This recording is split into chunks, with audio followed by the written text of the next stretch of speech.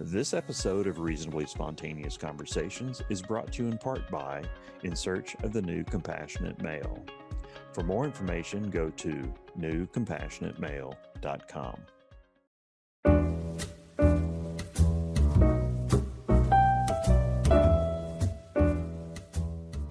Hello, David. Hi, Dennis. What a pleasure to meet you and to do. First of all, I want to know, I'm looking at the spelling of your name. In my head, I've been saying Stevens, but it looks like it's Steffens. Oh, Stevens is correct. Yes. Ah, okay. Yeah. And so why would it be Stevens? From that, I don't know. I don't know the origin of the PH versus the V. All right. So, David, let me ask you something. I've been looking at your blog. I've been looking at all your work and your puppetry. I want to know where the both music and puppetry intersected with David Stevens as a child. Oh, wow. Those aspects of that to what were the germs that got so build us on those stories and then we'll come up to the present. Sure. There are a couple of different places. I think for the puppetry, I was certainly influenced by the work of Jim Henson on Sesame Street and the Muppets, and that probably also had a lot to do with my musical influence, too, because in both of those shows, the music is very heavy and very different stylistically, too. But I also grew up in church. My dad's a Southern Baptist preacher, so I grew up with old Baptist hymns, and so he would listen to the country station on the radio. So that's where some of that influence came in. I really didn't get into bluegrass necessarily until I was much older, till I was in college and started playing music on my own. And what year were you in college? Let's see, that would have been 1995, I think, is when I started playing guitar, and then I started playing banjo the year later, so at 96. Good. So, what attracted, because you've made quite a name for yourself with the banjo. So what attracted you? Hold up the instrument to you sure. And tell me the story of this particular guy. Oh, this banjo has a great story. So this is a 1929 Gibson Style 3. It's a conversion. It started its life as a tenor banjo. When it left the Gibson factory, it went to Forbes Piano Company in Birmingham, Alabama, where a gentleman bought it in 1929. He immediately pawned it. Then the fellow that I bought it from, his uncle went into this pawn shop about 3 or 4 times and kept bugging the guy about this banjo. And finally, the pawnbroker sold it to him for $50. And then the guy that I bought it from inherited it from that uncle. And then that gentleman, he developed Parkinson's and couldn't play anymore. So he was looking for somebody to buy his banjo. And I had a buddy who was in touch with him and said, I think there's a banjo you might be interested in.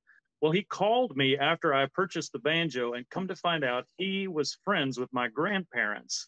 So it was this really nutty story of this banjo sort of staying in the family. So it was meant to be, I think.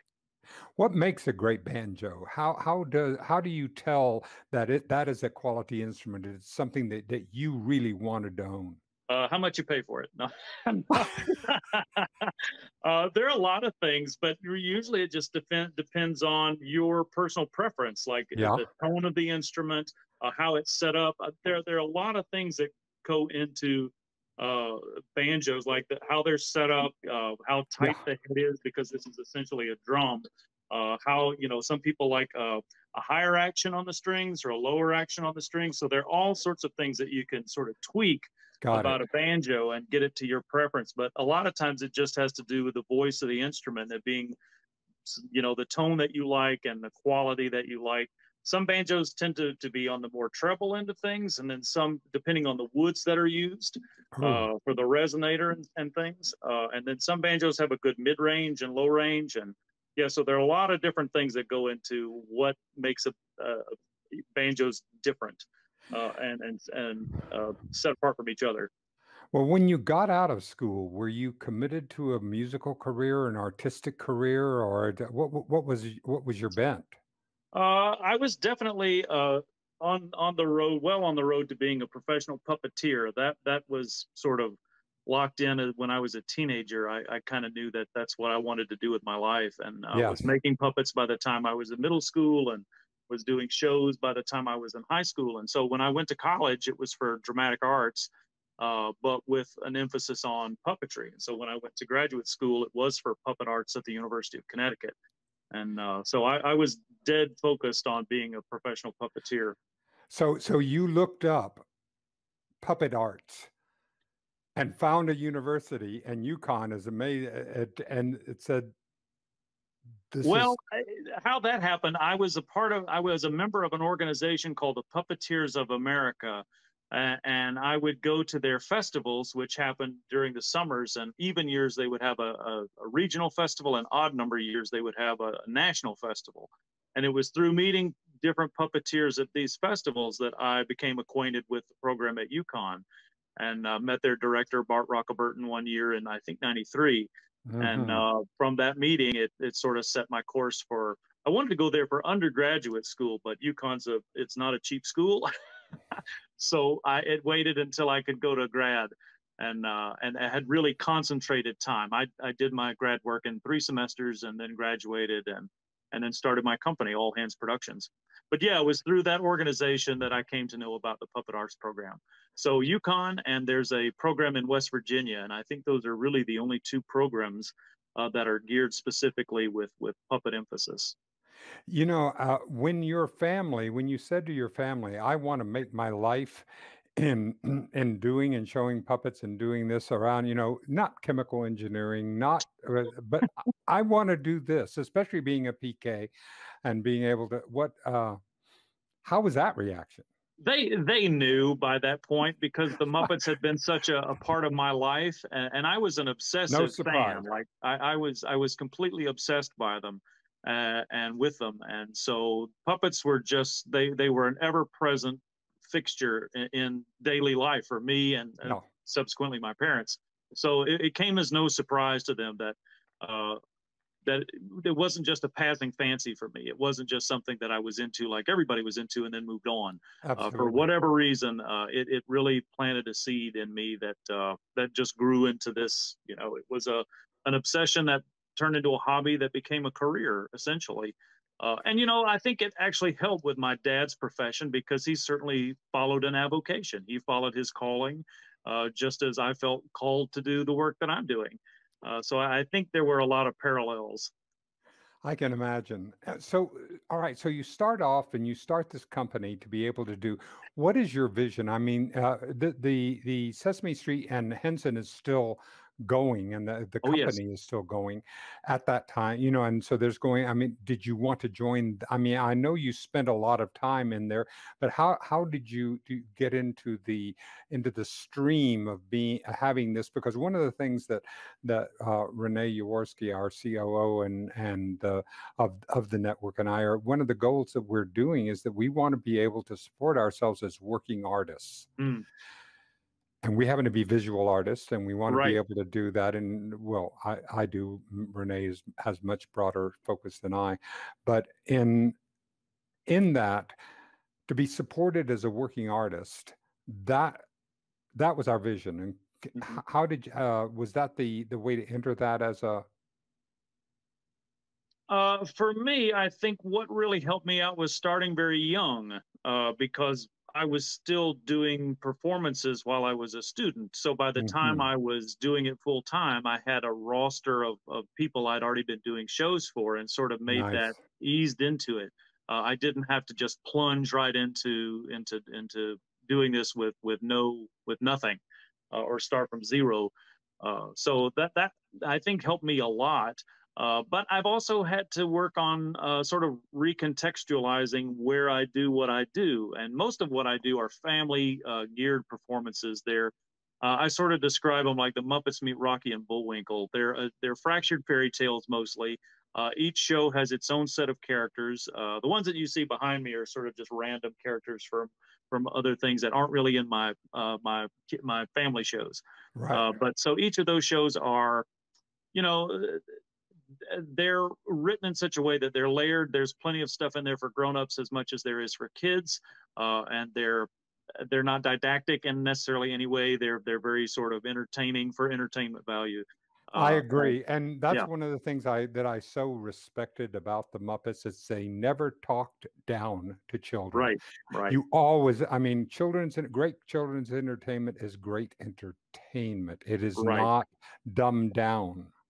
And much of that had to do with the writing of Jerry Jewell, who was the Muppets head writer for years and years, and he Wow. was an expert at that. He was just a brilliant writer who knew how to write in those layers, and that was the magic of what that was, is because it didn't target a specific audience. It was meant to be for a whole experience for anybody who watched it, um, and everybody who watched it got something different out of it too. And Exactly. so that's what I hope I accomplish in my work. So I do shows that preschoolers can get along with as well as their 90-year-old grandmother, because I How figure wonderful. the old folks have to come to the shows too. So I might as well not, might as well include them in being entertained. So, and I think it's more enriching that way. I see so much out there that's, specifically targeted for a very, very specific age, like stuff that's geared only for 3-year-olds, and anybody who's Right. not 3, it's not really meant for them. And it's so limiting. Like I've never really understood that philosophy outside of No, like marketing research or just targeted sales strategy. exactly.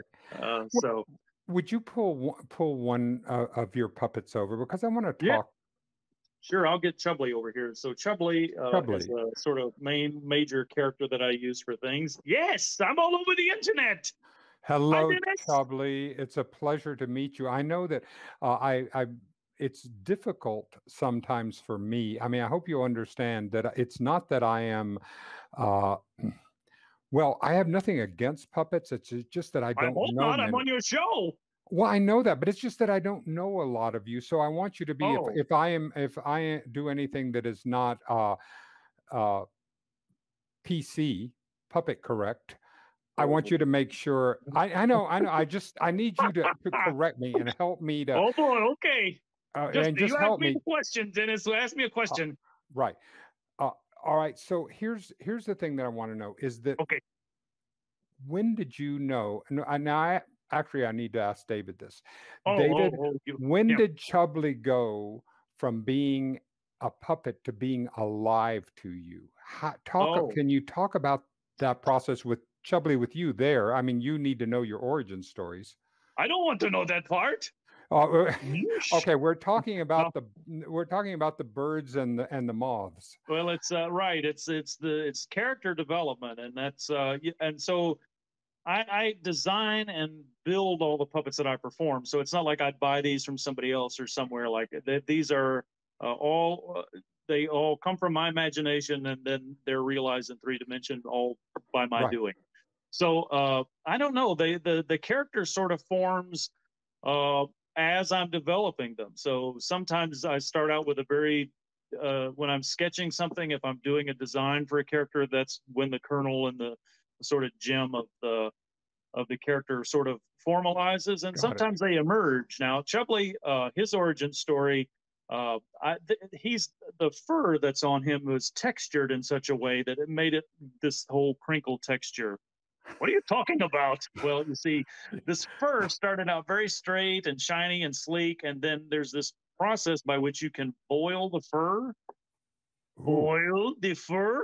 Yeah, so this fur was boiled before it was put on him, and so that's how this texture gets achieved. And so it was purely out of an experiment to see how that technique was done.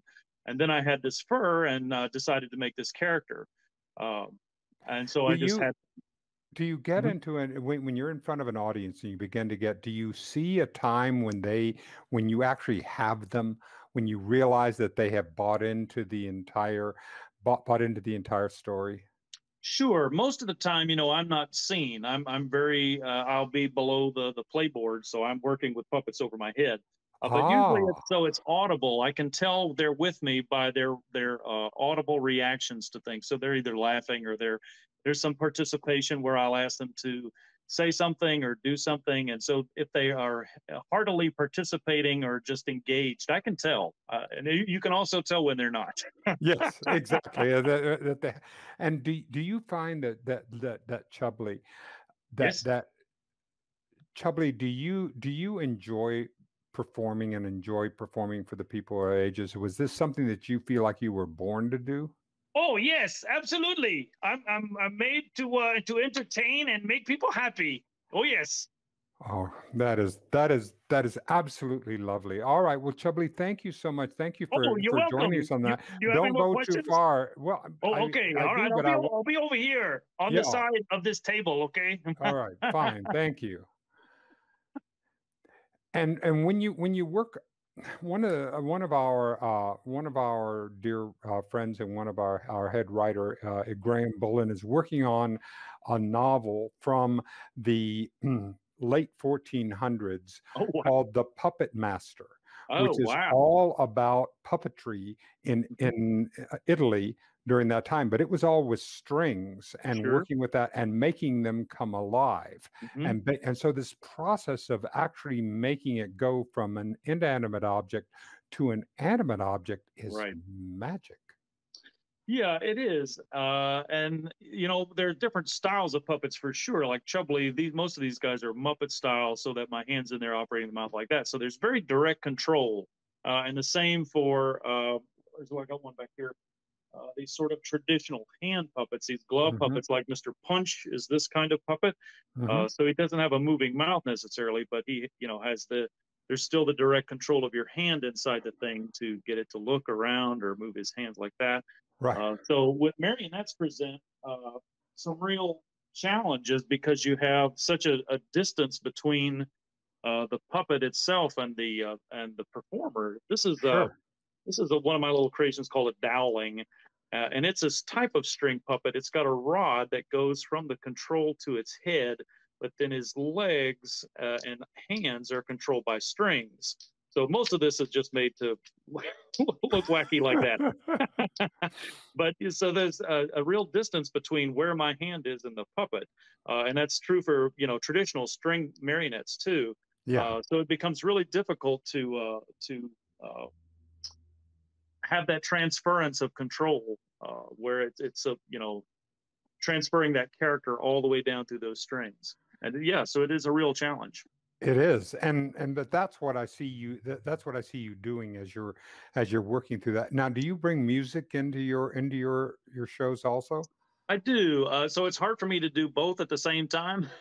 Yeah, I can To imagine. play an instrument and do a puppet. So usually what happens is the show will start out with me playing the banjo and singing a song that has something to do with the show they're going to see. And then I get on to the regular puppet show. So I do try to include playing live music in the shows. If I had, you know, more hands, it would be easier to do, but to do both Yeah. simultaneously. But Well, why don't you pick up that banjo and sure, play us something since you're already teasing us with that? Why don't you absolutely. give me a little of the history of what you're about to play? Well, I'll play. This is a breakfast song. It's a song about my favorite breakfast food, which is you find prevalently down here in the South. It goes like this. Well, biscuits and gravy. Come on, baby, why don't you make me some biscuits and gravy? Now put away your bacon. You keep your grits as breakfast foods go. They are the pits. Only one thing that's gonna save me, and that's another plate of your biscuits and gravy. Yeah, biscuits and gravy. Come on, baby, why don't you make me some biscuits and gravy?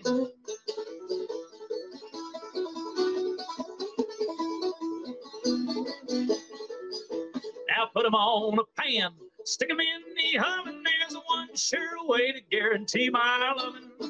Long as you make them, I'll never stray. So come on and make me some biscuits and gravy. Yeah, biscuits and gravy.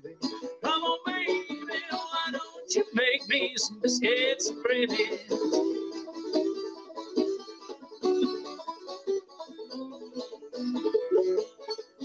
Now you're saving out these biscuits, our love would fall apart. That my stomach loves you more than my heart. Let's talk it over while you feel this way. Over another plate of biscuits and gravy. Yeah, biscuits and gravy. Come on, baby, why don't you make me some biscuits and gravy?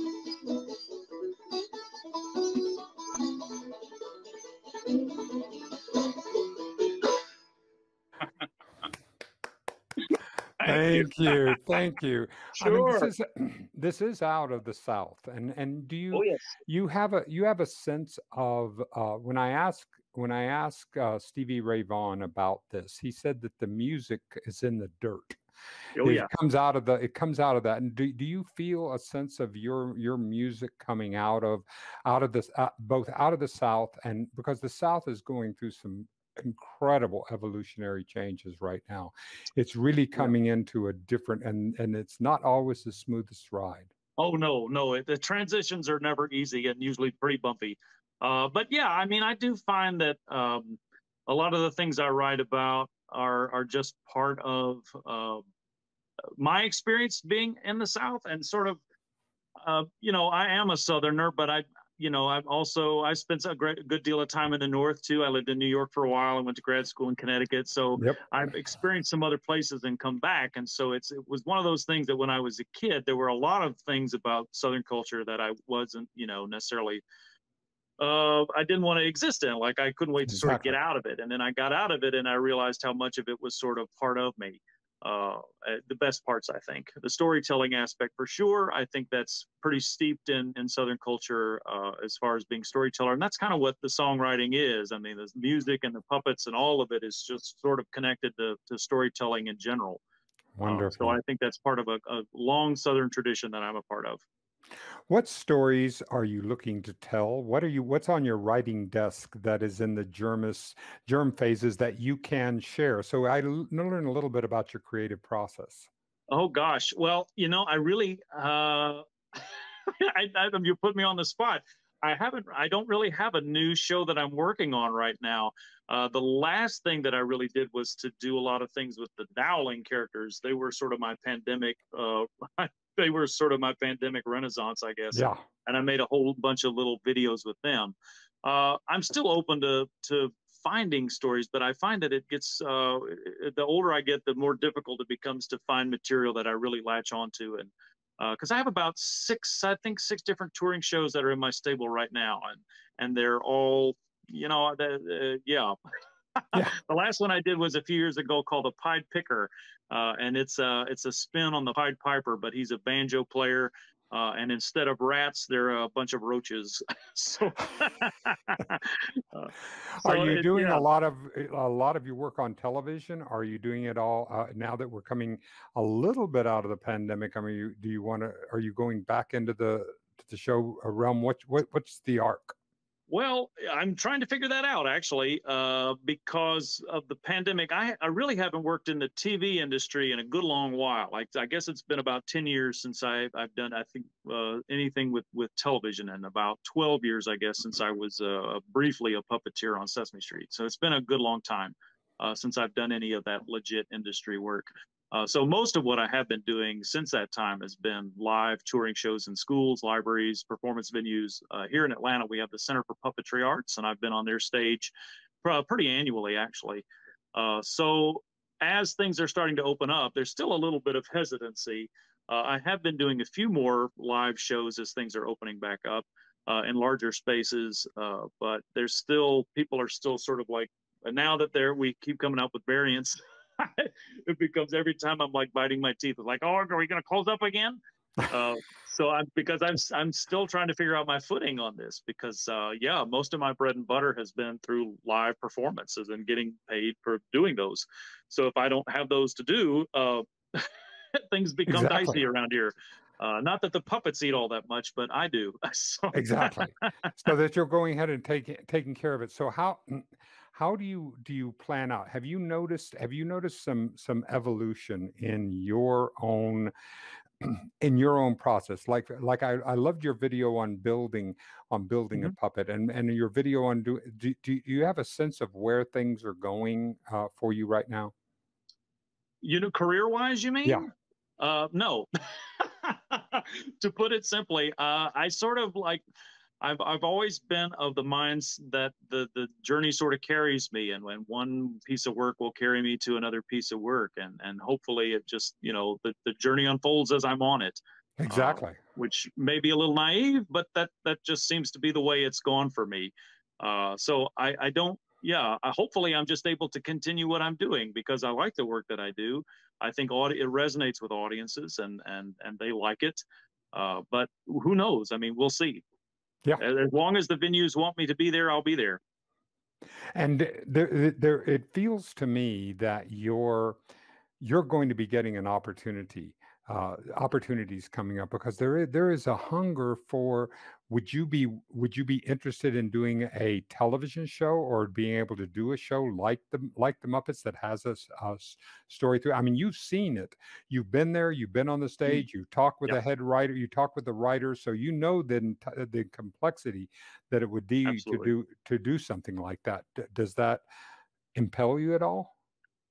You know, when I worked in television, I really liked having the performer role. The person who is the producer or the creator of the thing has to wear, you know, like I wear a lot of hats already doing my own work in my solo company, but there are a whole lot more hats that get added to your head when you get into the television realm. Oh, wow. So I Yes. always felt more comfortable in that world as a performer. Yeah, it just I liked having the one role as opposed to all of the roles. And then in that creator's chair, you really you're a coordinator at that point. Because yes, I think you still get, like Jim Henson had the benefit of still being able to do performance while he was creating all the stuff that he did, but he also had to coordinate teams of people to be able to successfully do the work that he did. And that was the people behind the scenes who were building the puppets in the shop, and that was his team of performers, and that was the crew of people that, you know, ran the studios or, you know, worked in the studios all the way down. So it's like a small army that you have to lead when you step into that realm of creating content for the industry. God, I can only imagine. Well, take me back again to when a character emerges. Mm-hmm. Do you start with an idea of who this character is going to be and then build that around, or do you start and play it? When does it become alive? I was. Yeah. It happens in all kinds of ways. Sometimes it is because you have a very specific desire for a type of character, and then you design around that sort of archetype of a person or a characteristic. And then sometimes sometimes it emerges as you're designing. And then, you know, sometimes it emerges as you're building the thing off of the design.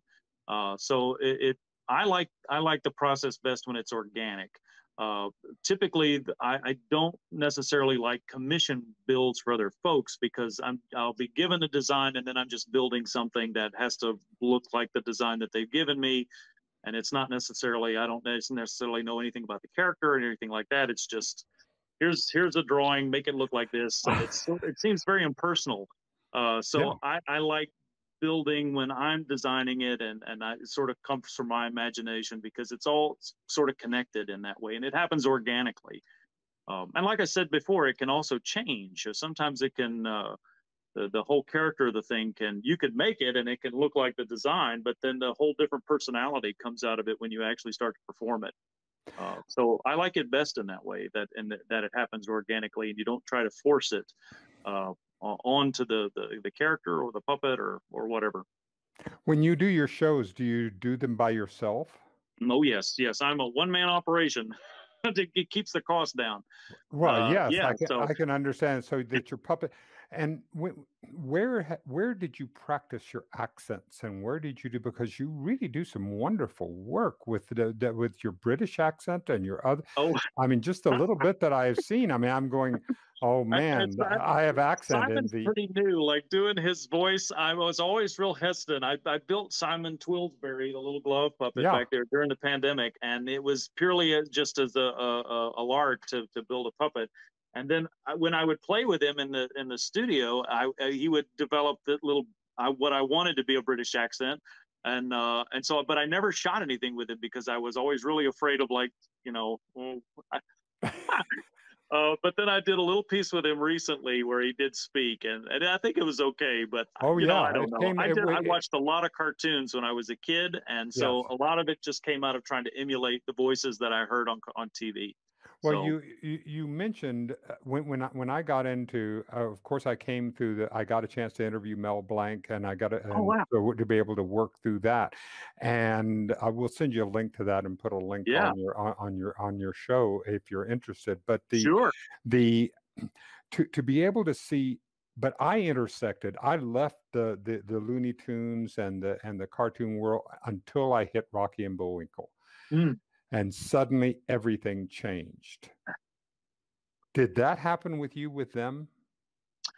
I was certainly aware of them. Of course, I grew up in the '80s, so Oh, that would have been much. You're right. yeah. That was Ren and Stimpy and Right, which I didn't see because I didn't have cable. I lived way out in the boonies in Alabama, and they would not run cable out where we were because in those days you had to have enough cable subscribers to warrant them running the cable.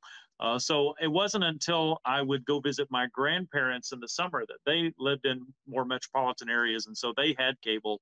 And then I just gorged. I like watched whatever I could. So really, what I had was limited to what came on Saturday mornings, and then the UHF stations ran cartoons early in the morning on the weekdays. But so I remember things like Heckle and Jekyll and Deputy Dog and Mighty Mouse, and that whole. I guess that was that United Artists that I whole. think so. Yeah, they did. Yeah, And then Hanna-Barbera had a whole yeah, stable with the anyway, they had a whole yeah. So stable. those were the things that I kind of grew up on, and so it wasn't. I didn't get the Nickelodeon stuff until much later, and then in just limited forms. So yeah. How cool. Well, what haven't we talked about that's on your mind or on your heart today, David? Well, if I can do a shameless plug, besides the Oh, shows that I please. do, We are shameless. We are absolutely shameless. Please well, plug. besides all the shows that I do, several years ago I started making product basically. So I have an Etsy store where I have different puppets and plush things. Uh, Years ago, I saw an HGTV show, I think it was, where somebody made a plush animal, and it was Hmm. pretty rudimentary and simple. And I thought, you know what, I can do better than that. And so I designed these these plush rabbits, and so some of these are in the Etsy store. And then Oh, so yeah, and then I have there's a monkey too. So there's monkeys. Blue. This is a blue monkey, and yeah, and then I developed earlier this year. I developed this thing called boondoggles, and that's they have absolutely no purpose, even though it seems that they do. So oh. these are all plush, and then I have puppets too. So I have these things called flat-footed frizzles. Apparently, there's somebody using these on TikTok now. Yes. So these seem to be pretty popular with folks. And Oh, then I also have little Fazinger. These are finger puppets. So get them on here. Little Fazinger finger puppets. And then the only thing I have a patent on, I have a design patent for this thing called a glarf, which is a scarf that is also a puppet. So one hand goes in the head and one hand goes in this hand here, and then you get a puppet, a puppet that'll keep you warm and hopefully keep you entertained. oh, So may all these puppets keep you warm because absolutely we are being entertained because there is a way, one of the things that doing do I don't know that is when we talk with artists and actors and entertainers, nobody can just sit back and be okay, I'm going to be this one thing. We have right. to be able to diversify, and we have to be able, and that's what we're seeing. And it's in any way that we can publicize you. I mean, I would love to get one of those first puppets that you had and get him a little TMN T-shirt, a little Tardan Media Network T-shirt, and to have that on there, and to have you as. Sure. And so anyway, we will talk. I will see get a onesie and get some kind of a Chubbly will be glad to wear it. yeah, and to be able to do that, and we can connect to your Etsy store so that Sure. people will be able to do that. Oh, thank you, David. Thank you so Thank you, much Dennis. It's been a real treat. for giving me time to be able to know your creative purpose and what we're doing, and Chubbly to be able to give him Chubbly, Yes, give give you. me airtime. I'll take all of it.